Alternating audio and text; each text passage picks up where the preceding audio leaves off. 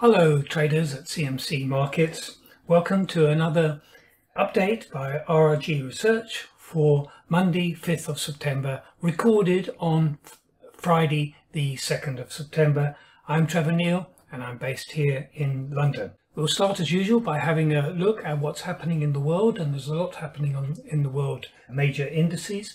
Then we're going to focus on the S&P, and then we're going to focus on the SPX RRG Momentum Plus CFD. This is a RRG of major world indices versus the MSCI World Index, which is here in the middle. Last week, Julius had pointed out the trajectory of the US 30 index, which was moving into the leading quadrant, the S&P index, which was in there but has weakened, and we'll cover this in more detail in a moment, but they joined the Russell 2000. So all the US indices were right of the JDK RS ratio 100, giving a relative outperformance. But the most striking thing is this behavior over here. Over the week, we've got long tails here in the UK 100, the Australian index, and the Nikkei, all of them shooting across powerfully into this quadrant, leading quadrant, and heading easterly. In other words, with strong, fast movement of increasing RS ratio. Over here we have, if you like, the rest of Europe, and then down in here in the lagging quadrant, the horrible place, we've got the Tech 100, the Nasdaq index, which is also heading west, so looking on a RS ratio basis, looking to deteriorate further relatively. So of the US indices, this is the one exception. So the Tech is still weak, and it's moved, so the bounce in it seems to be over, and it's now leading the weakness of the indices, which are sort of turning a bit towards the southwesterly direction, and not as good as the UK 100 benefiting from a weak sterling. The UK 100 is made up of a lot of commodity companies and dollar earning companies, so not really very representative of KPLC. It's more of an exporting group of securities and therefore benefits from a weak currency. So this is the group here. Now, something that may not have struck you before, but this strong message in this group here is countered by a fairly strong message in the Tech 100. So this is an opportunity potentially, if you're interested in that, for a pairs trade, long one index versus another. The long index that you might choose and might prefer would be in this group here, and the one that you would be looking for to go against it, to short against it, would be something in this quadrant here, in the lagging quadrant, that is particularly one which is heading west and ideally southwest. And so we've got one candidate in here. A position like this, long and short, makes it market neutral to the stock market itself and the movements of the MSCI world, and so it's a relative performance of this group versus that one there. So think about that as potentially an opportunity for you. Now let's look at that S&P index in detail. Now it had moved up very strongly, and as you see, the MACD had tracked this really well, but it had topped out 2 weeks ago and crossed over in the MACD and has been moving down, being rebuffed from resistance at 4,300, retesting resistance of roughly 4,200, and now coming down to support at 3,900. Support does intensify a bit here, but it's quite threatening, of course, if it were to go down below 3,650, but that's quite a long way below. So how is the behavior of the S&P, this index which has moved into the weakening quadrant? Here is incidentally another way of looking at the S&P moving into the weakening quadrant. Here it is the RS ratio, which is above 100, so that is right of the vertical 100 on the RRG chart, but here is the momentum which is below 100, so that means it's down below 100 and the momentum, and you see they're moving together. Now, a characteristic of and the interpretation of this, which you can see very easily in the RRG lines, is the leading characteristic of the momentum versus the ratio itself. And you'll see here, look at, for example, the top here, we rallied in the ratio, but the momentum went down first.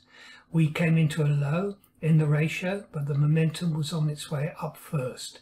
The ratio was climbing here, but the momentum diverged and turned down and led this fall here, and now we have got this turnover, they're moving together. And the point I want to make here is that the momentum has not turned up yet ahead of the ratio, and they're moving down generally together, and therefore it would indicate that this characteristic of weakening in the S&P will continue.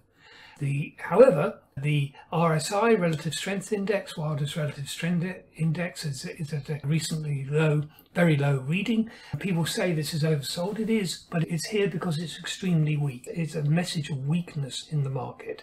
If it were to turn up through 35 from here, then I think a temporary low would be in place, but that is not the case right now.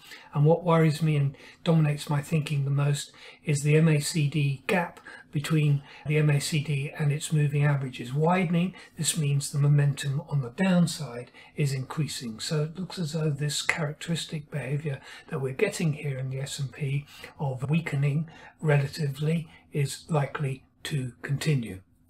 Now, last week, Julius was talking about the S&P RRG Momentum Plus CFD and how it was the 10 stocks that make up this CFD are all energy stocks, so it's heavily dependent on the energy sector of the S&P. It's named the S&P at this moment until rebalancing.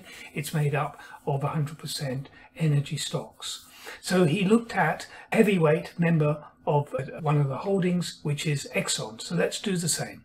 Now, with the S&P RRG Momentum Plus 10 stocks being all energy stocks, this means that the fortunes of the CFD itself have been tied to the fortunes of the energy stocks. Here is a mega energy stock, Exxon. Now, so this here could be a chart of the RRG Momentum Plus S&P. Exxon, and Julius focused on this, was heading up powerfully last week towards this gap.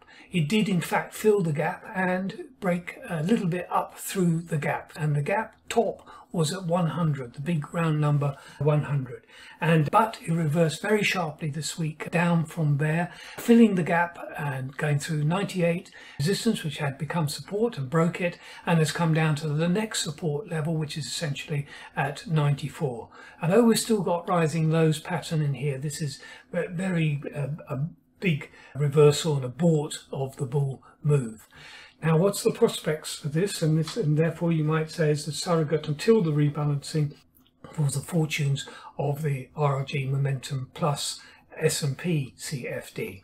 Now, the RSI, as you can see, is coming down hard, and so the slope of it is very steeply down, and it's not yet oversold. It does look as though we can go down further.